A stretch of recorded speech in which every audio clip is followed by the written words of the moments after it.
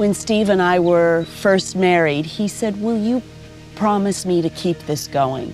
And it was an easy promise because it was a small block of land with a couple of staff. And I reflected on that conversation when he passed because now it was big. And I didn't have this larger-than-life character who everybody wanted to meet and talk about and visit and experience. It was just me. Good boy. Right here, Al. Come on. But Steve always said, "It's not about me, it's about my message." Woo! Good boy, Al. I do feel a groundswell in the world, and I think there are a lot of people who are recognizing that humanity and wildlife aren't two separate issues, that we're intrinsically linked. If you've got a message and something important to say and you have the opportunity to reach a greater audience, I think it's important.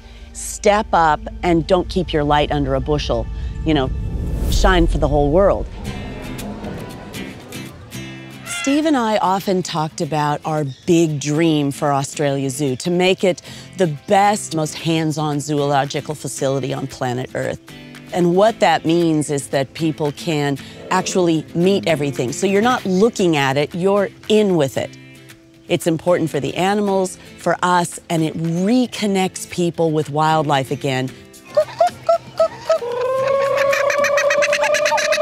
I love learning from Mum. She is the strongest woman I have ever known. I feel like every single day I'm learning something new from her. Every single day is different. I might be helping relocate crocodiles. How many kids get to say their mother jumps on crocs and you are amazing? I might be getting dressed up for a red carpet event for one of our Wildlife Warriors fundraising dinners. I might be consoling a staff member about the loss of an animal, or deciding where we're going to go from here for the future planning of the zoo. Anthony, I love you so much. Thank you for coming. Our role needs to be not only reaching people, oh look, do you have any food? Excuse me, but being good role models. What is the best animal that you've seen so far today? Good answer. Good answer. Good answer. Thank you. Oh, I was hoping somebody would say red panda, but oh well. So smart.